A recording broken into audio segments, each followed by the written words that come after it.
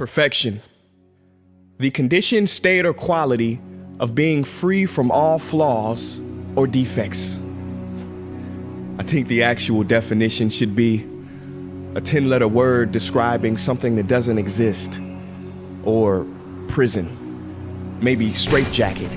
See, perfection is a virus, a tumor, a growth. It infects the mind of who it attaches itself to until it eventually destroys the host. I hate the very word perfection. It has driven me crazy for years, guided by fear. I was constantly comparing myself to my peers, stressing and striving to reach some idea that only existed in here. Oh, you thought perfection was real? Well, I disagree. I mean, have you ever seen a perfect tree? In real life, have you ever gone into a forest and seen a perfect tree? Nah, see, they all got a little something going on. Some lean this way, some lean that way, some have a little too much moss, and some got a whole bunch of bark that's been ripped off, but somehow, they're all beautiful. But when it comes to people, we don't seem to see that we are all beautiful in all of our expressions, so we dissect ourselves into pieces, judging each other, thinking perfection is something we can achieve, which leads us to feeling depleted and defeated. But Salvador Dali said it best: have no fear of perfection because you'll never reach it. Ladies and gentlemen, there are two doors in life. Door number one, be perfect and be admired. Or door number two, be real and be loved.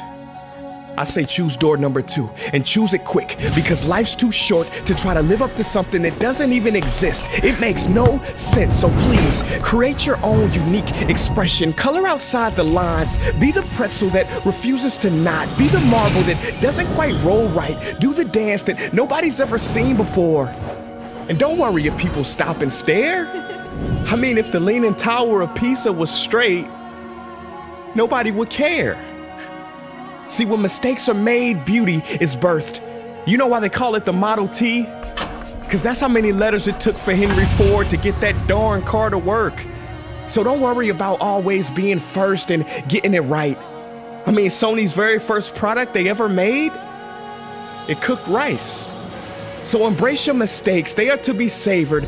Failure is the condiment that gives success its flavor. And true success is being yourself in a world that's constantly trying to make you someone else. You know, I was reading the other day about a Japanese tradition called kintsugi. What they do is, if an object breaks, they fill the cracks with pure gold, because they believe that when something suffers damage and has a history, it is all the more beautiful.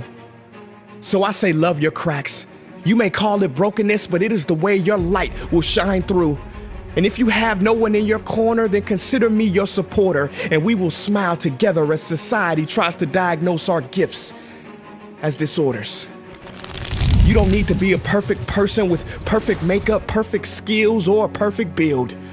Because the truth is, real people aren't perfect. And perfect people aren't real.